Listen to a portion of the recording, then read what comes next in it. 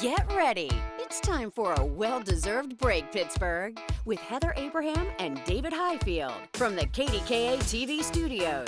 It's Pittsburgh Today Live.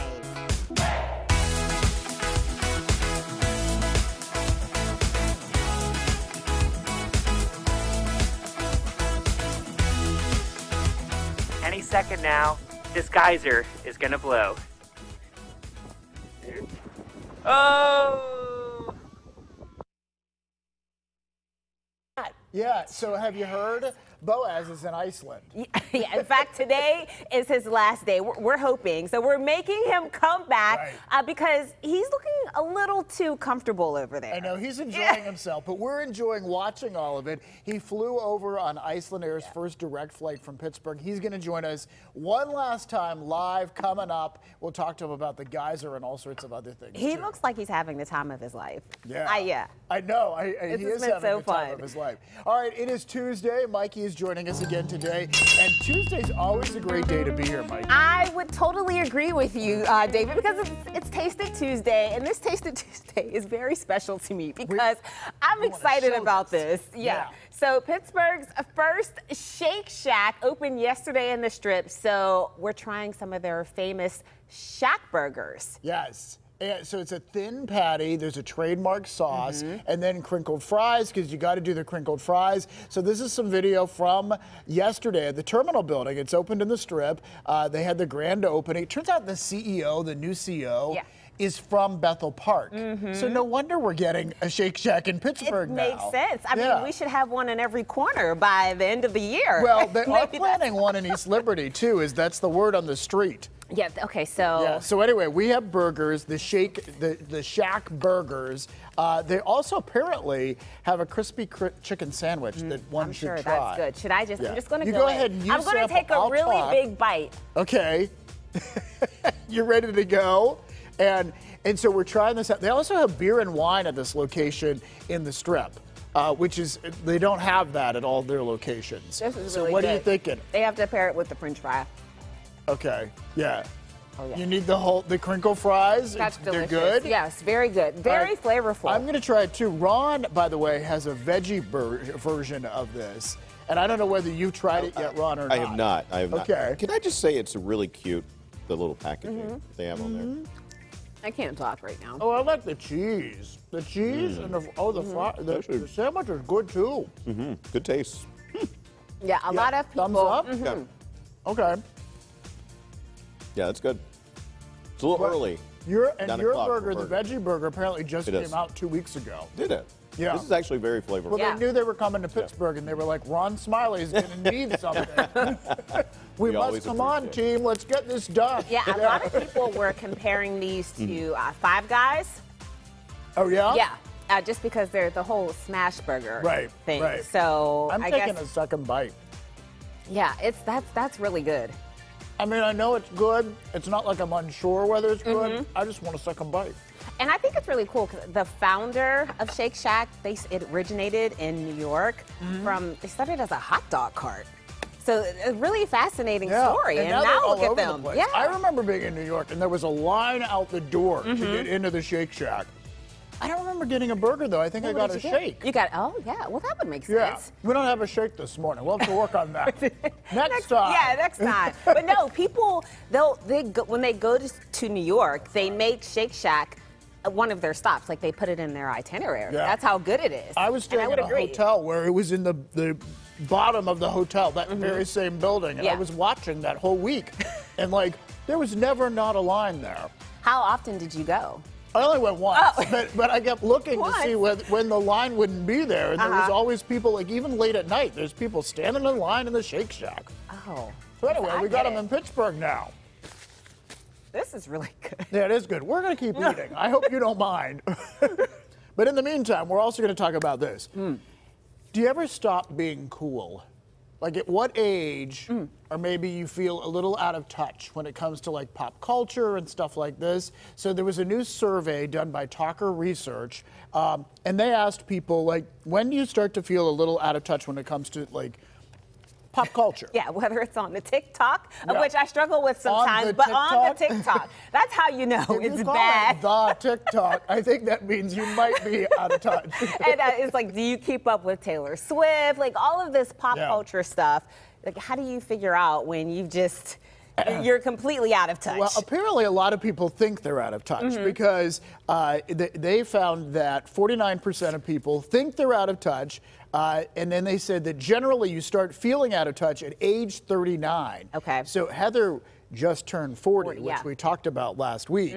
So we should ask her when she comes back. Like, do you instantly now feel out of touch? Because, like, what do you think? Is there an age? I don't think there's really an age. No, I think 39 is a good point in time where you just, like some of the younger people, they mention music and, songs that are out, and I have no clue who they are talking about, like what the artist is. But I will say, I do try and make an attempt to keep up with some pop culture, but there's a lot that I miss. I mean, I'm still listening when it comes to music, like 90s R&B.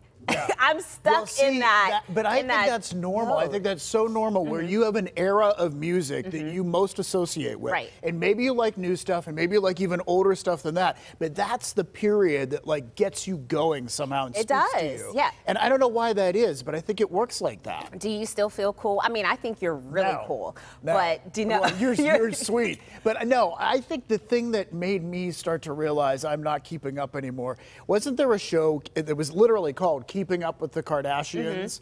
And I was like, I am not keeping up with the Kardashians. Like, they did it in for me. I was like, if this is what things are about now, I just don't care. Well, the fact that you that said, was there a show? Yeah. Because I did not watch that show.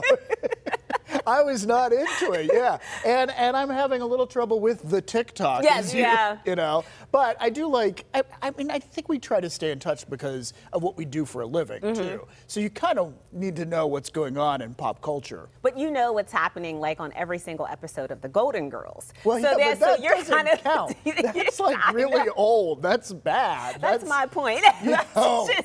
Oh, but I see what your point is now.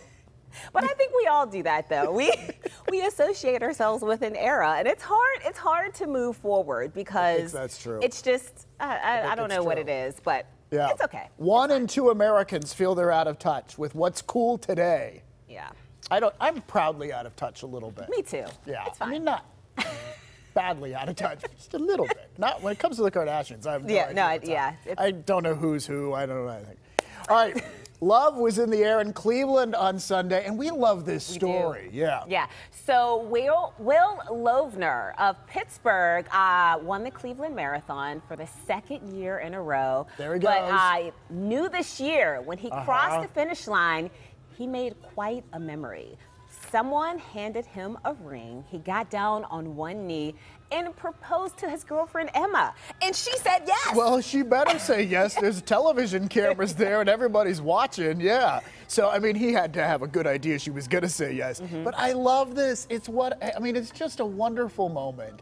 And it really, everybody that sees this, like when they witness something like this, it touches you because you realize, this is a big moment for them. It's just fun. It was, you know what? It was maybe like 3 weeks ago. Someone got married right outside, or got proposed to right outside the KDKA studios. Really? And we were all watching out the window. I'm sure they didn't know that they had a crowd, but everyone in the newsroom was peering out the window looking at this proposal. And was someone like down on their knee and on the whole bit? Yeah. It was pretty That's how to do it. I remember your proposal because we talked about it on TV, and Joran was so smooth. Yeah, it was. It was. I was completely shocked. He proposed when we went to Niagara Falls. I just thought it was a vacation. We were just getting away really quickly. I had no idea that he was going to propose. And I mean, we had talked about marriage, but it just wasn't. I wasn't thinking about it. Yeah. And I think we have pictures. Yeah. And well, it was so magical, and you know how wonderful Niagara Falls is, and by the water. And luckily, when someone took the photograph, and I'm so glad that they captured the moment. Right, it was because just you didn't have a photographer lined up. It was just a random. Right. Somehow couple. I don't think they have the photographs. I don't know what's going on. Oh, it's okay. Okay. It's fine. But All it's right. just, Well, wait a minute. Are you finding I'm it? going to try to find it. You just keep talking. No, you keep talking about it. But it was just something, and I remember just being excited the entire time we were up there. And I mean, I'm still excited now, but that was just a really cool moment. Okay, Why is Ron laughing at us? I can't get it. I'm trying to pull it up, and because I know you said it to us yesterday because I asked you for it. I was like, oh, well, here it is. Here it is. Okay, all right. All right. Is this one of your cool I don't know moments? if we can zoom it in. There we go. Yeah.